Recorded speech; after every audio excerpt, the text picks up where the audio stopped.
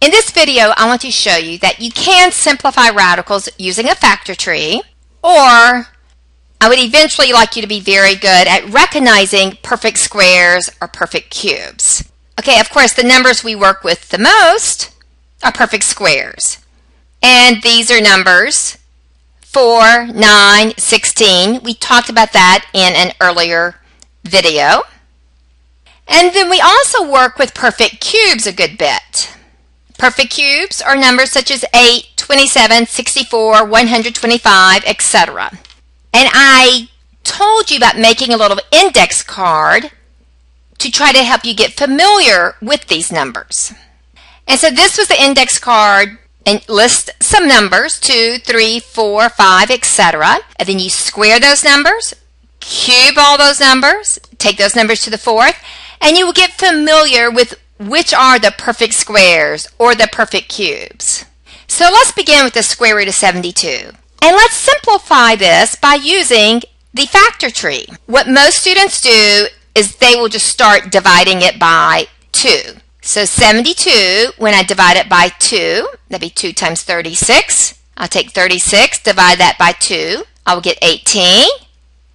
I will take 18, divide that by 2, and I will get 9.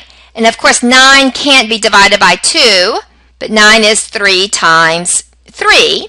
And then they group anything that they have 2 of.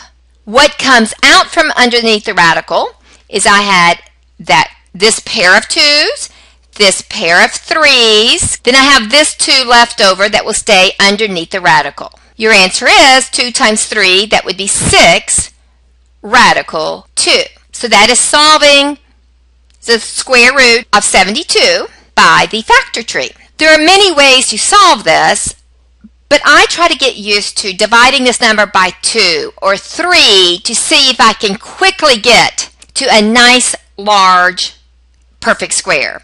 When I take 72 divided by 2, I get 36. And if I am familiar with my perfect squares, I realize 36 is perfect.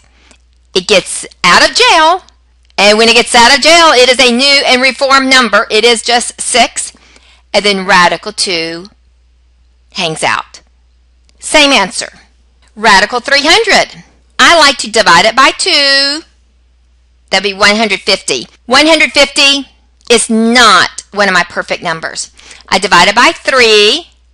And yes, I do get 100. So that puts a smile on my face. I know that I can break that down to 100 times 3, and radical 100 is perfect. It is perfect of 10. So when it comes out from underneath the radical, it will be 10, and then I will just have radical 3 hanging out. But once again, we could do this by the factor tree. Now, some students may notice that they could quickly get to 100 here, but if not, if they just started dividing it by 2, that would be 2 times 150. 150 can be divided by 2. It'd be 2 times 75. 75 cannot be divided by 2, so I will think about 3. 3 can. That'd be 3 times 25. And then 25, I can't divide it by 2 or 3. I'll go up to 5, and it is 5 times 5. Then once again, I circle my pairs of numbers. I have a pair of 2's. I have a pair of 5's, so that's what's going to come out, the 2 and the 5. That will come out from underneath the radical. I will still have a 3 left in there, and 2 times 5 is 10, radical 3. Okay, radical 288. My method, I would divide it by 2. I would divide it by 3. I'm hoping to get a nice, big, perfect square. When I take 288 divided by 2, I get 144. And if I'm familiar with my perfect squares, I know that's exactly what I wanted. 144 times 2 is 288. 144 is perfect of 12. So when it comes out from underneath the radical, it will just be 12, because 12 times 12 is 144. My answer is 12, radical 2. But once again, the factor tree method still works I would take 2 times 144. Maybe you would have recognized 144 right then and know that that would be 12 times 12. If not, you would continue. You get 2 times 72. That would be 2 times 36. Maybe you could stop now because you knew 36 was 6 times 6. If not, you would just keep going. 18 is 2 times 9, and then 9 is 3 times 3. And I would circle my pairs of numbers.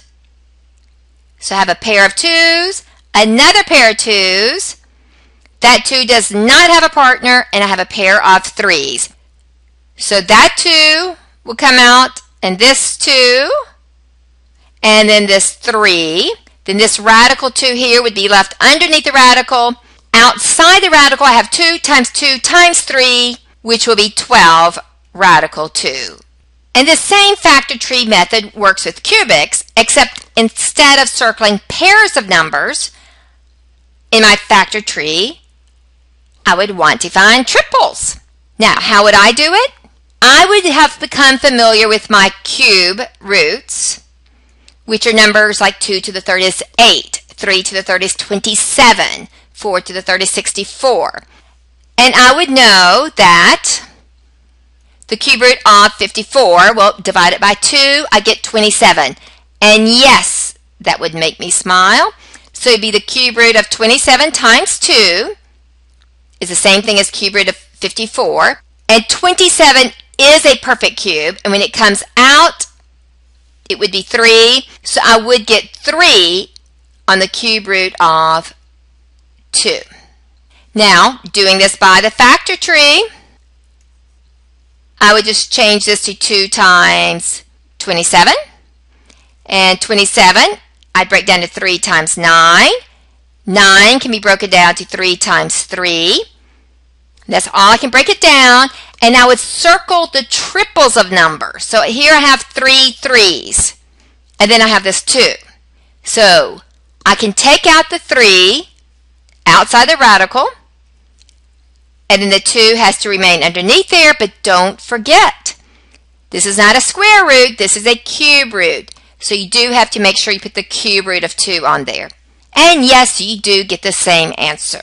So I wanted to do this video to let you know that nothing's wrong with doing the factor tree, but once we start adding and subtracting radicals, it's nice to be able to get to the answer a little faster. But until then, if the factor tree floats your boat, you go for it.